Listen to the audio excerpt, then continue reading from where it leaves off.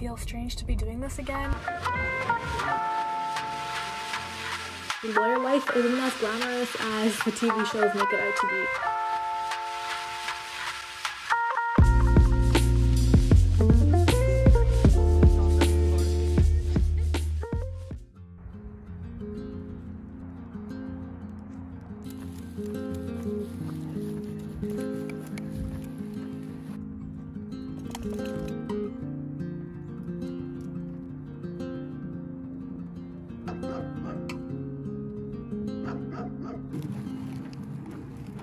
It's me again. It's been a while since I last vlogged and it feels strange to be doing this again, but I really wanted to try this out again, and so here I am.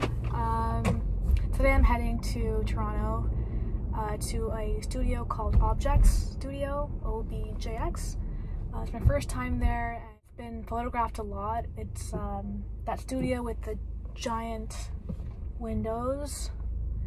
I'll put in footage so you can see it afterwards, but yeah, so Canon and Focality, it's a photography community group. They're co-hosting it. I think it's like 4 hours of studio time with models present as well.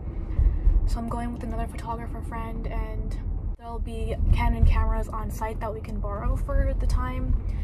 I'm bringing my Nikon, so we'll see how that goes. And my friend is a film photographer, and I think she's bringing her film camera. So we'll be sticking out with our non-Canon gear, but it should be a fun time. So I'll take you along, let's go.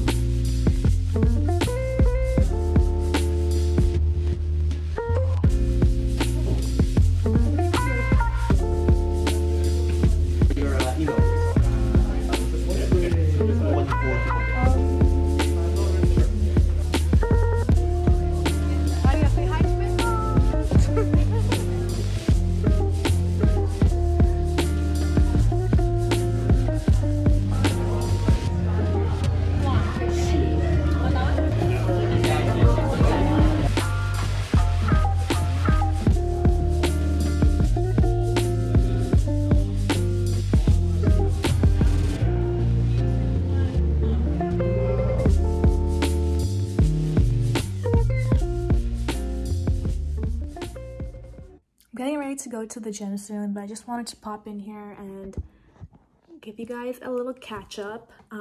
It's Friday and I end at 3:15 on Fridays, which is nice because I get to have a early head start on my weekend. And yeah, it's been 6 months since I got called to the bar and since I started my first official lawyer job. The learning curve has been very steep from an articling student to a first-year associate, and I'm feeling the stress in many ways. 2 months ago, I woke up with a swollen eye and I didn't really think much of it, but the swelling didn't go down. So about 2 weeks ago, I went to the eye doctor and she said that my tear duct is blocked with oil. And this typically occurs when you don't blink as much and the eye isn't as lubricated. And so she recommended that I blink more, and that to follow this thing where like every 20 minutes, you look away 20 feet and blink 20 times just to get the eyes lubricated. And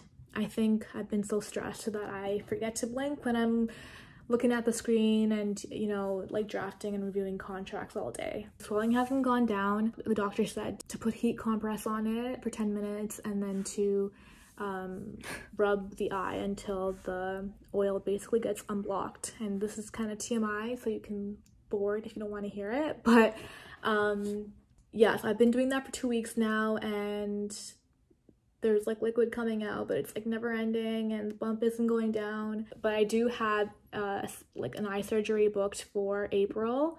The measures seem kind of severe, like they'll be scraping my eyelid to remove it, and the doctor said that she doesn't recommend it for a small bump like mine because essentially every time you do that, you're damaging your tear ducts. So I'm hoping that by April I can get rid of this bump by, you know, doing the things that she's suggested. But I feel like the constant pressure and the rubbing on the eye has caused like the pigmentation to change, so it's also going to be fun to get rid of on top of the bump. Yeah, that's a little bump right there.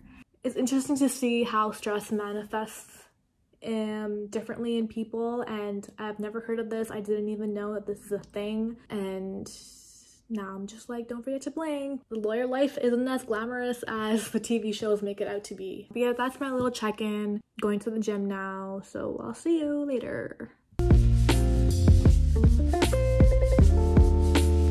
It's Saturday today and I'm getting ready to head out to Toronto. January is officially Tamil Heritage Month in the province of Ontario.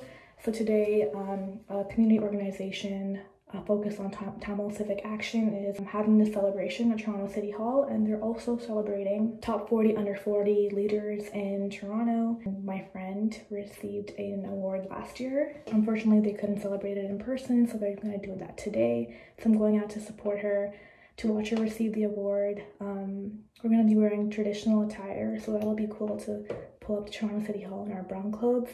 So yeah, I'm just getting ready now, waiting for this curling wand to heat up, and I'll take you along.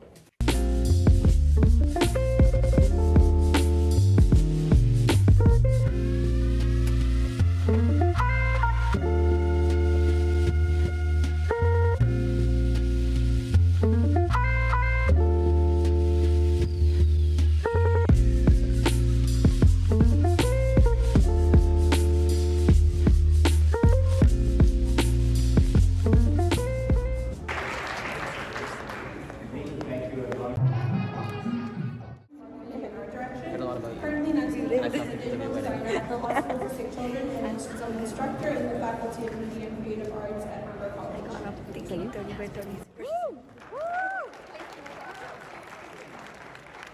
didn't hear her name. They said it so quietly. Oh no. I had a picture. Yay!